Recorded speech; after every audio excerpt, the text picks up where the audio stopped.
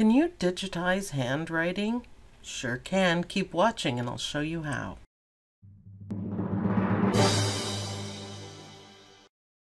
Alright, so on this picture, now this is, I just took a piece of paper and I just wrote this in Sharpie marker and I made sure the picture wasn't great. There's shadows and different colors and different everything. I was trying to make a worst case scenario on it. Now this is going to be a series on how to digitize handwriting, and I'm going to do one in PEDesign and show you how to write it on the Brother Scan and Cut as well as digitize it, and I'll be on the Dream Machine 2 and how to scan it and digitize it automatically on there. So that's what we're going to be working on for the next little while. So keep watching.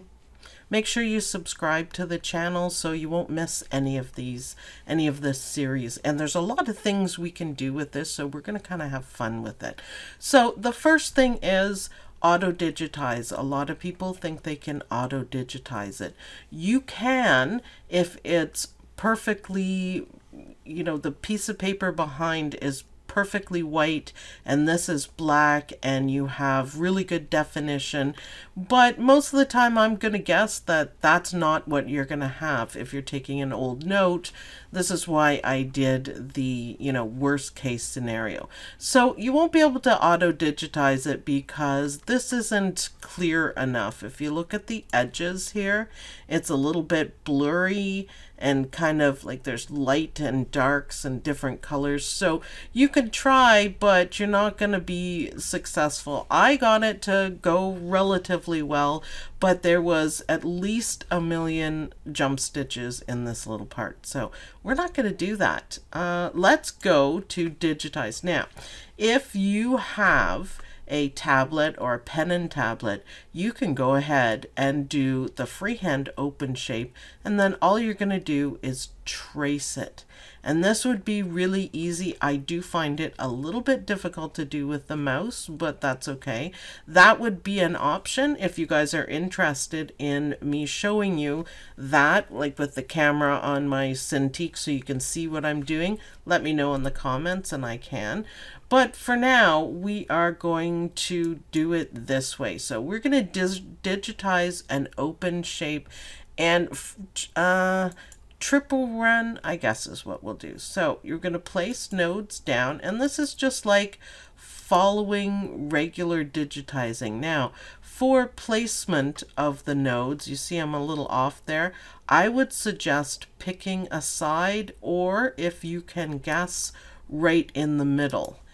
So this is one way of doing it, and I think this probably, you know, on the average size, I think this is the best way of doing it with just a single line.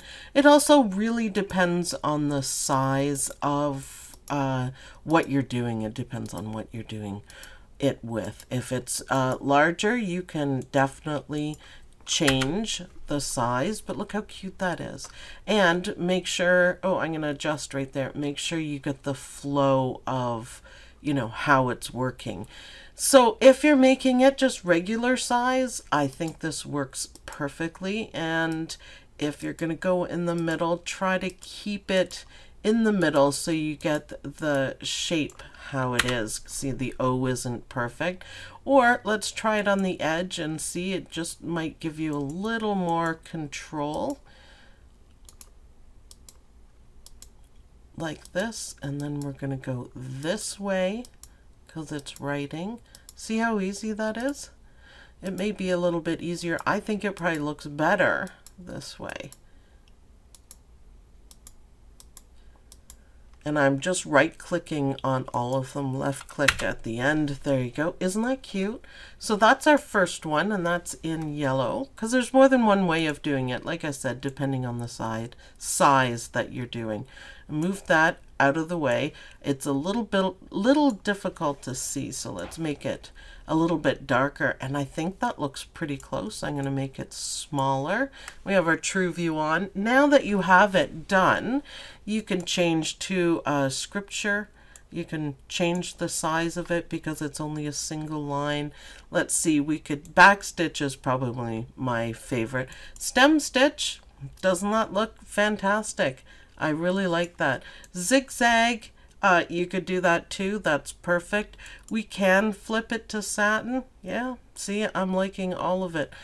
Blanket won't work, but that's how easy it is to do. Now you can kick it up a little bit. Doesn't always work, but you can try clicking here on the calligraphy, and that gives it a thick and thin sort of design on it. So there's a lot of ways you can play around with it. And if you look at your digitized lettering against the original, it looks pretty good. I'm pretty happy with that. So you can decide, depending on the size, how you want to stitch it out.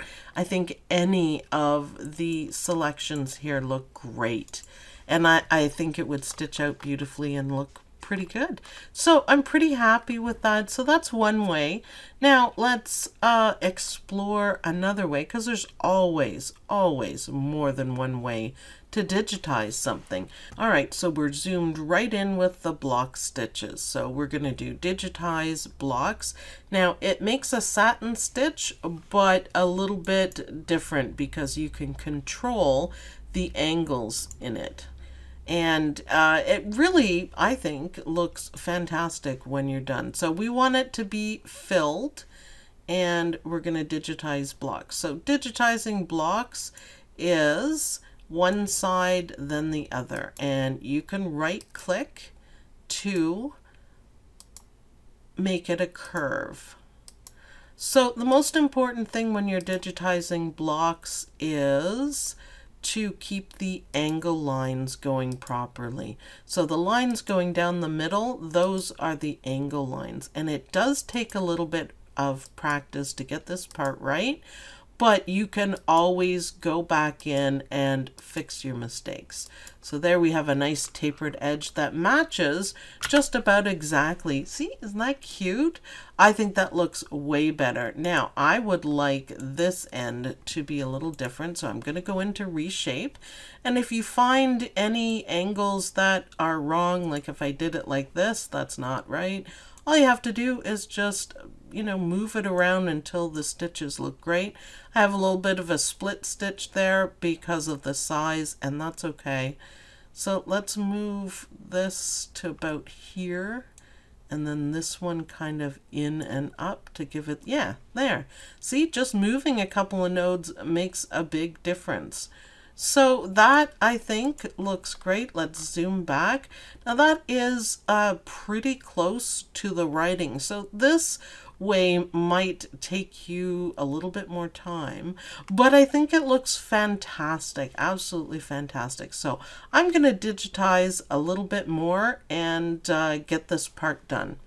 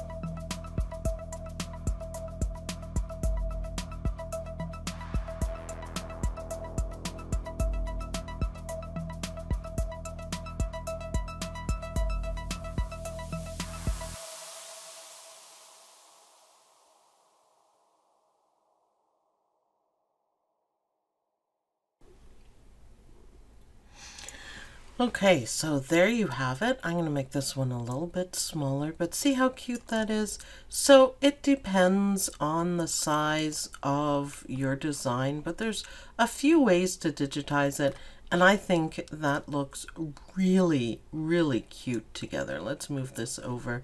Maybe I could make it a little bit smaller so we can see. Oh, I got the other love involved in there. Let's just do it up above. There we go. And look how good that looked. You noticed, and if you didn't, go back and look, I made some really good connections, so we don't have any jump stitches through this. So I went along, and wherever, like here on the M, you don't really want it to go over. You could, but it's better to do a connection. So watch it back and make sure you catch the parts that I made connections on. So hopefully that gives you guys a few ideas on how to digitize your own handwriting. Thanks everyone for watching, and I'll see you guys in the next video. Bye!